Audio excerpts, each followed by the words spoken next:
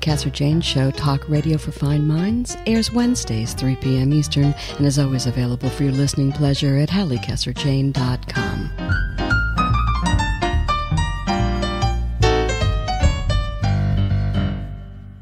Thank you so much for being here. I am Halli Casser-Jayne.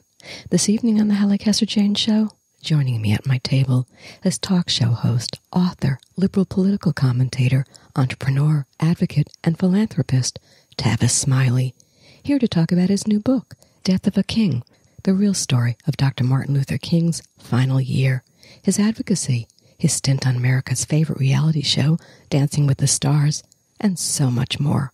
But before we begin, a brief message from our sponsors. You are listening to the Halli Casser-Jayne Show, talk radio for fine minds. The Halli Casser-Jayne Show is always available online at HalliCasser-Jayne.com and a host of venues, including Blog Talk Radio.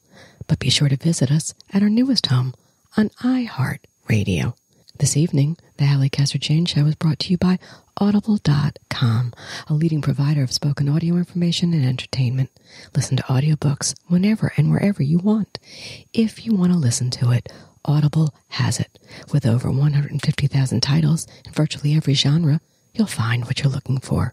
Get a free audiobook and 30-day trial this evening by signing up at www.audibletrial.com/The Halli Casser-Jayne Show. Hi, this is Halli Casser-Jayne, host of the Halli Casser-Jayne Show, talk radio for fine minds.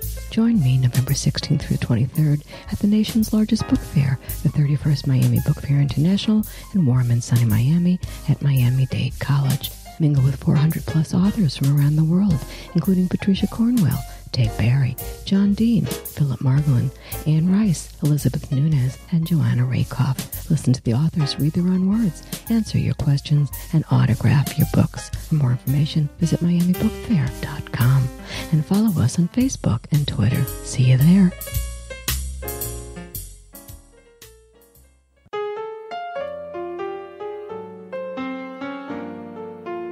Hello, I'm Halli Casser-Jayne, host of the Halli Casser-Jayne Show. Join me Wednesdays at 3 p.m. Eastern when I talk with the great artists, writers, musicians, politicians, and celebrities of our day. The Halli Casser-Jayne Show is talk radio for fine minds. Tune in live or listen to the podcast at HalliCasser-Jayne.com.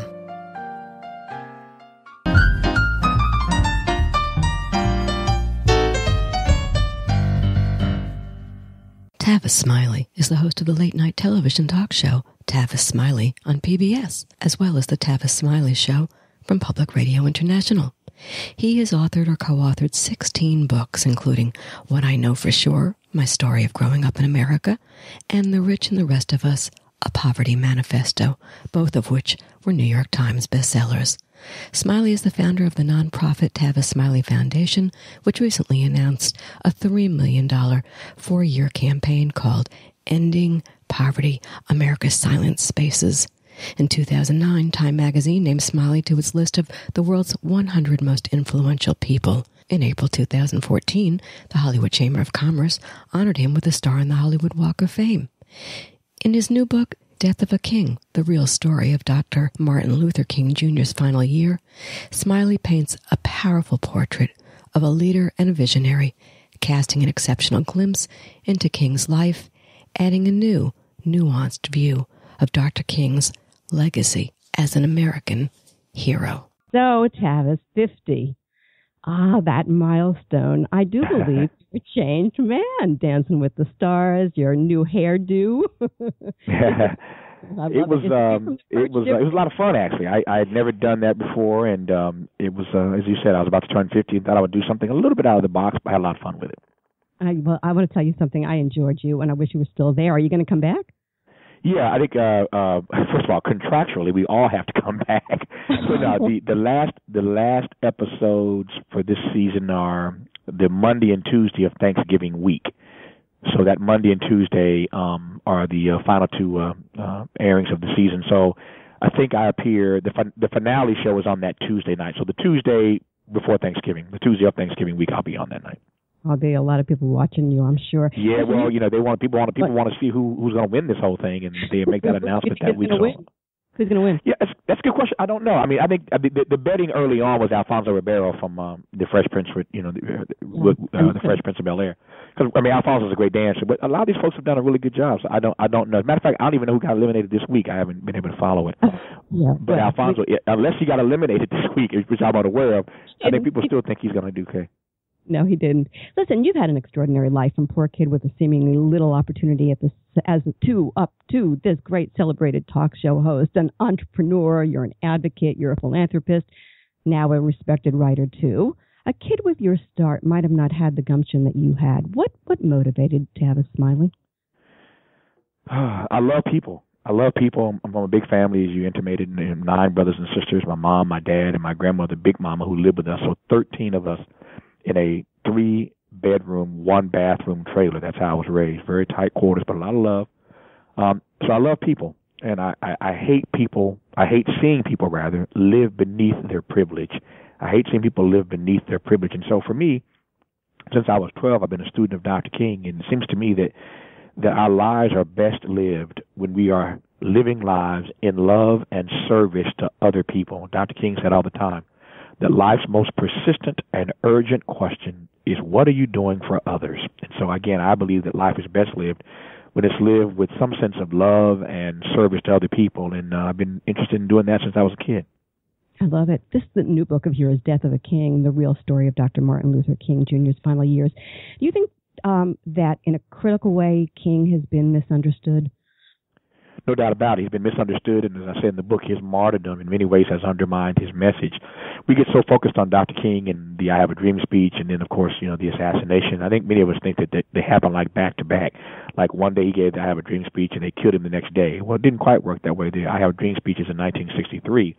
He's assassinated, much too young at the age of 39, but he does live until 1968, 5 years after the March on Washington. And so it's fascinating to see how he changed, how he evolved, who he had become over the last 5 years of his life, and particularly, and I think most crucially, the last year of his life, when he's catching the most hell and the most hate, and when people have come against him and opposed him because he's vehement in his opposition to the Vietnam War.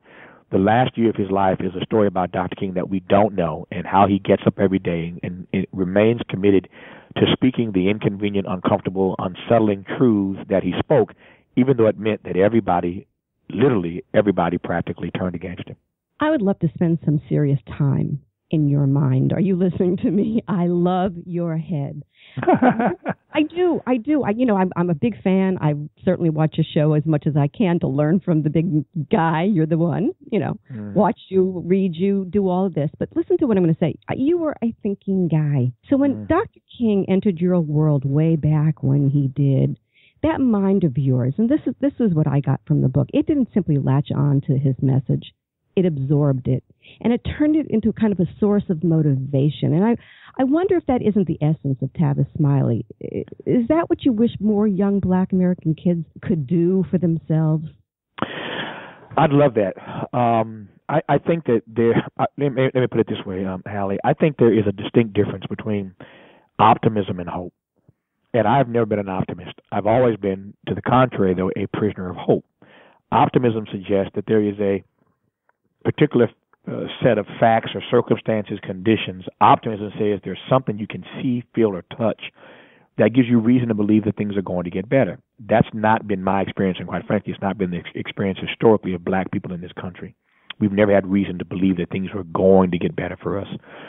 So optimism has not been the street that we've lived on. Hope, on the other hand, is a very different thing. You can be hopeful even when there's no evidence to suggest that you could be. I am Exhibit A, that you can build an entire life on hope. But I also believe, having said that hope needs help. And when people find themselves in a situation where they are not being offered any help, the hopelessness grows. And it's hard to fight against hopelessness. I saw a poll the other day that found that for the first time ever, a slight majority of Americans think that our best days as a nation, Halli, are already behind us. Now, it's hard to advance a democracy when that kind of hopelessness is run amok. It's hard to advance a democracy when poverty is threatening that very democracy, when poverty has become a matter of national security, it's hard to see how, we advance a democracy when what we're really becoming is a plutocracy, maybe even an oligarchy, but we're not the democracy that we say that we are. And so much of that has to do with people losing hope, losing faith. And if that's happening in the country writ large, then to your brilliant question, it certainly happens too often with young people, and particularly young people of color. They just don't see a way out. And in many ways, there are too many fellow citizens who are trying to navigate lives where, how might I put this, trying to navigate lives where their vulnerabilities outnumber their possibilities. And that's a hard way to live, when your vulnerabilities, when you wake up every day, seem to always outnumber your possibilities. That's a recipe for hopelessness, and that's hard. That's hard to navigate through. And that's why I love you. I love the way you talk. Listen to me. Do white people get it? Can white people ever truly understand the life of the average Black American today? That's a great question. As you know, my friend Nicholas Kristof in the New York Times has written a few powerful pieces, and I just talked to Nick the other day. The pieces he's written about, white people not getting it in the New York Times, no less, has gotten him so much hate mail. He was just sharing with me some of the responses he's received to these 3 columns he's written that everybody in America has been talking about. Because, again, when you're Nick Kristof and you're writing it in the pages of the New York Times, it kicks up a serious conversation across the country, certainly on in social media. And he, again, was just sharing with me, Halli, some of the pushback he's gotten for just basically saying that we white folk just don't get it. See, I believe that every one of us has the capacity to love. We all have the capacity to understand, to embrace. This is not a skill problem. It's a will problem. We have the capacity to do that, but do we have the will to do that? Are we interested in doing that? So that, I've just come to a conclusion in my own life. Let me ask you a question even more honestly. In my own life, I just expect that when someone is writing a review of my book or writing a review of my work, I recall very distinctly having a reporter from the New Yorker magazine. I mean, I was so thrilled, and my team was so excited that the New Yorker had called and wanted to do a major, front cover profile of me in the New Yorker magazine. I mean, that's high cotton to be profiled as a Black man in the New Yorker. And this reporter came and spent weeks, and it seemed like weeks, following me around. And when the story finally came out, I read it, and it wasn't a bad story, but at the end of the day, he just didn't get it. And what I mean by not getting is that there are too many people that just don't understand how to revel in the humanity of Black people. And he just didn't get it. And I might add, this was a Black writer who grew up on a different side of the tracks, apparently, but he just didn't fundamentally get what my work and witness are all about when it comes to reveling in the humanity and not contesting the humanity of everyday people. So I think I don't ever want to give up hope on people. I think we all have the capacity to understand and to get it and to embrace it and to revel in it. But whether or not we have the will to do that is a whole other question. You got to want it. So listen to me. Does Barack Obama get it? Do you think he's done enough for the African-American child from, say, Ferguson, Missouri, buddy? In a word, no. Has not done enough. I understand him very clearly, the obstructionism he's been up against. He's had a headwind all the way through, never really a tailwind pushing him across, but always a headwind obstructing him. I get that. And yet I believe that you have to live your life and govern by a certain set of immutable principles. Promising one thing on the campaign trail and governing is something different. Campaigning, governing, 2 very different things. And so I wish he'd been much more aggressive on a number of things, on the issue of poverty, on the environment, on jobs with a living wage. I could do this all day long, things I wish he had been more aggressive on, more progressive on. And now, because he's concerned about his legacy, he wants to reach across the aisle and work with Republicans. I'm all for bipartisanship. I'm all for working together so long as the things that you are agreeing to are not taking the country in the wrong direction just for the sake of you saving your legacy. Your legacy is in part determined by what you do, but it's also in part determined by what you don't do. And I believe there's a line in the sand that he needs to draw about certain things that he will not compromise on. I think his legacy will be better served in that regard. But to answer your question initially, he has not done enough. And sadly, as I keep reflecting upon, when he's out of office, the data, not because Tavis said it, the data is going to indicate that Black people lost ground in every single leading economic category during his tenure, And when he's out of office, we got to come to terms with what that data means and have a serious come to Jesus meeting. Mm. You were on Bill O'Reilly recently. Mm-hmm. That was one hell of a conversation, my buddy. Black hair, the white power structure. What? Yeah, I know, Bill. Bill and I get asked all the time, Halli, whether or not I believe. So, Tavis, do you believe that Bill O'Reilly really believes everything that he says? And people just find it somewhat incredulous that a man of his intellect and learnedness could really believe that there is no such thing as white privilege in this country. That's just about working hard and pulling yourself up by your boots. I mean, the data in every economic, social, cultural, political category, the data indicates very clearly that white privilege exists in this country. And so, I wanted to push back on that when he raised it. But as I've said many times, it's almost a good waste. It's a waste of good TV time to talk about and debate somebody who believes something that crazy. But inside, are you ready to kill? Yeah. That's a good question. No, I think that part of what I believe is that Bill O'Reilly, I like Bill as a person, but he's wrong on many things. But part of what I believe, Halli, is that Bill O'Reilly is a real life version of the character that Steve Colbert plays on Comedy Central. My point is that you can't take it too seriously. Now, I'm not naive. I understand you have to take it seriously because he has a huge following. He's preaching to the choir, and they get off on this kind of stuff. Same thing with Rush Limbaugh. I get all of that. Sean Hannity, I get all of that. But the only way you keep from blowing your brains out, the only way you keep from going insane is to understand that, in my mind, when I'm sitting across from Bill, I'm looking at Bill and not taking him that seriously. I'm looking at him almost like the Colbert character. And in that regard, I engage the conversation. I want to get some truth out. I want to take the opportunity seriously, but not take him too seriously. Smart. It's the only way you can get through it, probably. Yeah, absolutely. Yeah, right. Dr. King was assassinated March 4th, 1968. I can't believe it's that long ago. 46 years. My God, where did the time go? April 4, yeah.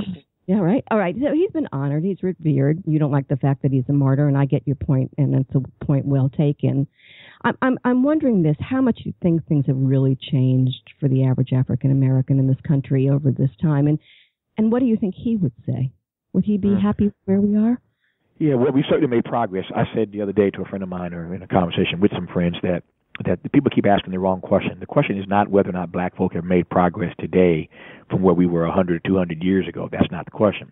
The question is, how are black people doing today versus white people today, not how we were doing today versus 200 years ago.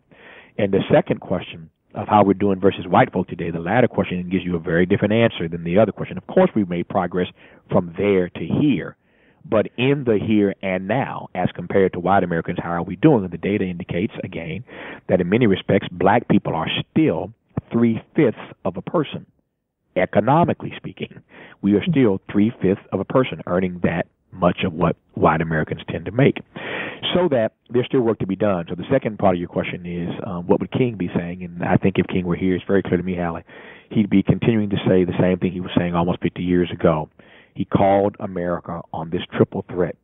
He said there's a triple threat facing our country that's going to ultimately destroy our democracy if we don't take it seriously. He said that America may go to hell. These are his words. America may go to hell if we don't take seriously, Halli, this triple threat facing our democracy. And what was that triple threat? Racism, poverty, and militarism. Racism, poverty, and militarism. You mentioned Ferguson, Missouri, earlier in this conversation. What do we see in Ferguson? Racism, poverty, and militarism. So if he were here, he'd be preaching that same refrain that we've got to get serious about that triple threat facing our democracy. Tavis, the African American community, its current leaders, I think you're one of them. If there could be one change that you would want to see done right now, one suggestion that would at best be a sea change, lead to a sea change, what from the inside the community itself can be done to foment change? I think everything begins and ends, Halli, honestly, with jobs with a living wage. Sadly, poor people cannot, en masse employ themselves. They can raise this issue en masse, but they cannot en masse employ themselves.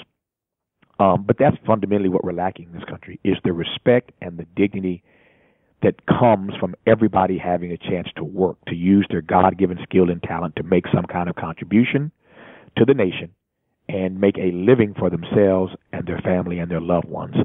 That's what we're lacking, a fundamental commitment to every fellow citizen having a job, not with a minimum wage, with a living wage. We could ever get that right, because so many of the tentacles that we see off of poverty are the issues that we wrestle with today. There's so many tentacles that come off of being impoverished. You can't get a good education. You can't get a good house. You can't have a savings account. You can't do this. You can't do that, because you don't have the means to do it. So if we could ever figure out this crisis, and I believe that in this country, again, we can have a job, a meaningful job for every American who wants one, if that were our priority. That's what we're lacking, that kind of commitment.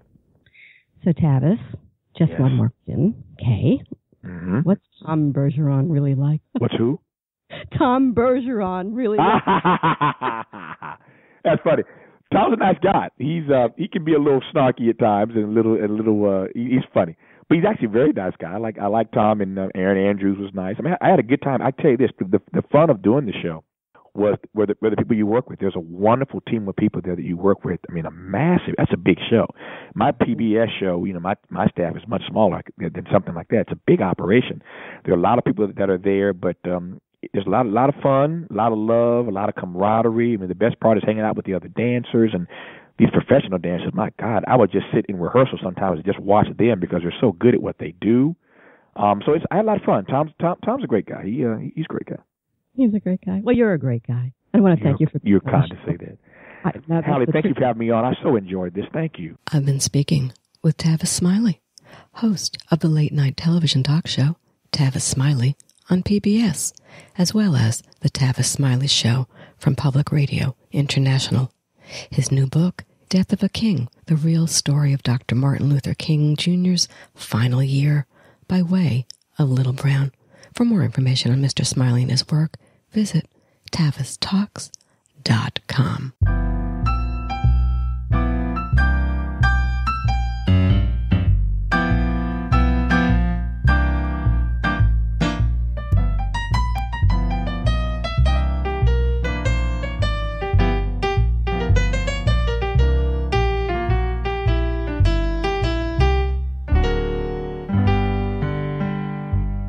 Before I go, I want to remind everyone that podcasts of current and past shows are always available to listen to free on iTunes under the Halli Casser-Jayne Show.